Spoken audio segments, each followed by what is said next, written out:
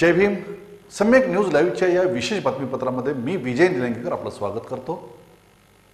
पाहूयात आजच्या सम्यक घडामोडी. भारतीय जनता पार्टीला सत्तेत येऊन 4 वर्षे झाली असून धनगर समाजाच्या अनुसूचित जमातीच्या सवलती लागू करण्याबाबत सतत टाळाटाळ करत आहे. झोपेचे सोंग घेतलेल्या सरकारच्या विरोधात महाराष्ट्र धनगर समाज आरक्षण समितीच्या वतीने राज्यव्यापी आंदोलन तीव्र करण्याचा निर्णय घेतला असून येत्या 27 ऑगस्ट रोजी राज्यातील सर्व जिल्हाधिकारी व तहसील कार्यालयावर धनगर आरक्षण भव्य ढोल जागर आंदोलन करण्यात येणार असल्याची माहिती कळते.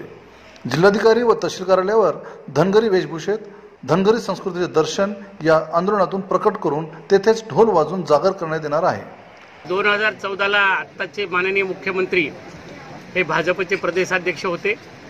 बारामती ते पंढरपूर ते बारामती आमचा आरक्षणाचा मोर्चा जो निघाला होता त्याचं उपोषण सोडवण्याकरता फडणवीस साहेब त्या ठिकाणी आले आणि राज्यातल्या धनगर समाजाला आवाहन केलं, आम्हाला तुम्ही सत्तेत बसवा.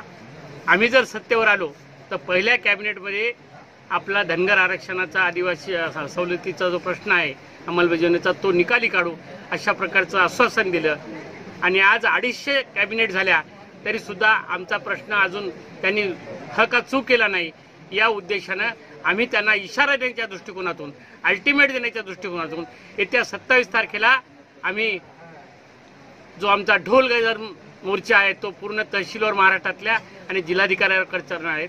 त्याच्यानंतर एवढं जरी करून जर सरकारला जाग नाही आली झोपलेल्या सरकारला तर आम्ही आमचा राज्याचा महामेळावा परभणी येथे 30 सप्टेंबरला घेणार आहोत आणि त्या ठिकाणी 21 सप्टेंबरपर्यंत पुन्हा सरकारला अल्टिमेट देणार आहोत की आमचा निकाली काढा, अन्यथा 30 तारखेनंतर आमचं जे काय आंदोलन आहे ते उग्र स्वरूप धारण करेल.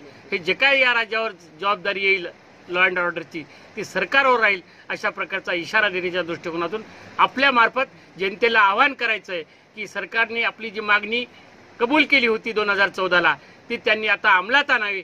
या उद्देशासाठी आपल्या मार्फत सरकारला आवाहन करण्यासाठी आलो. आपल्यासोबत काही भाजपाचे कार्यकर्ते नेते आहेत, मग त्यांचा दबाव तंत्र कामात येत नाही का? आज आमच्याबरोबर असणारे सगळे नेते समाजाचे आहेत. सरकार हो म्हणते देत नाही असं त्यांना वाटलं. सरकारवरचा 5-10% सुद्धा त्यांचा विश्वास उडाल्यामुळं त्यांना असं वाटायला की आता जनतेची ताकद घेतल्याशिवाय सरकार वाकणार नाही.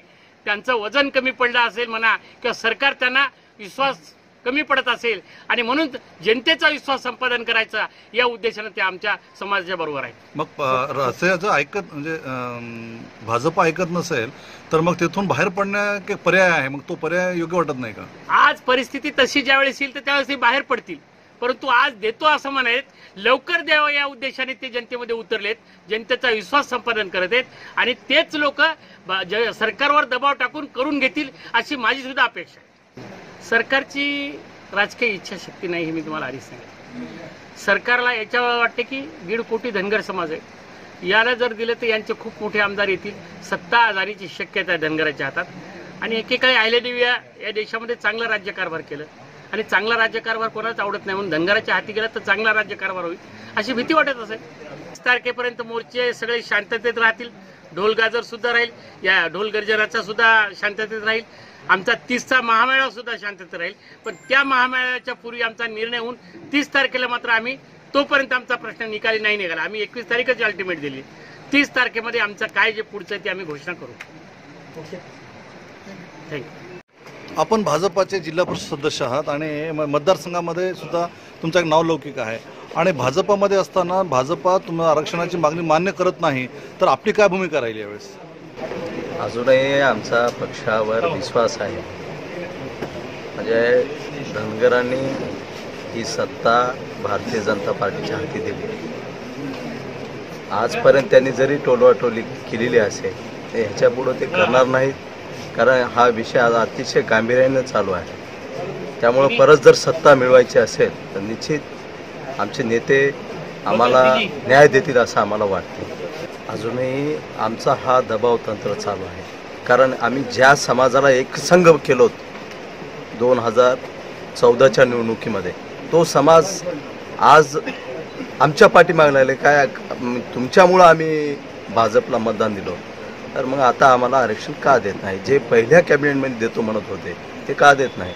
म्हणून आजही समाजाचा उद्रेक पाहून, कारण जोपर्यंत आज समाज रस्त्यावर येत आहे आणि हे कुठंतरी मुख्यमंत्र्याने हा विषय गांभीर्याने घेतील आणि निश्चित आम्हाला आरक्षण देतील म्हणून अजूनही आम्ही त्यांच्याकडे अपेक्षा आहोत. जर आरक्षण नाही मिळालं तर आपली काय भूमिका आहे? आरक्षण निश्चित मिळणारच आहे असं अजूनही आम्हाला म्हणजे आम्ही त्याच्यावर ठाम आहोत.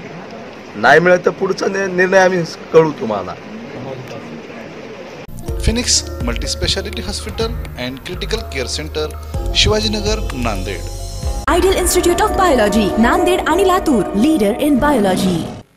आता वेळ झाली एका ब्रेकची. पुन्हा भेटू, तोपर्यंत जय भीम. पाहत रहा सम्यक न्यूज लाईव्ह. बातमी पाहण्यासाठी यूट्यूबवर सबस्क्राईब करा.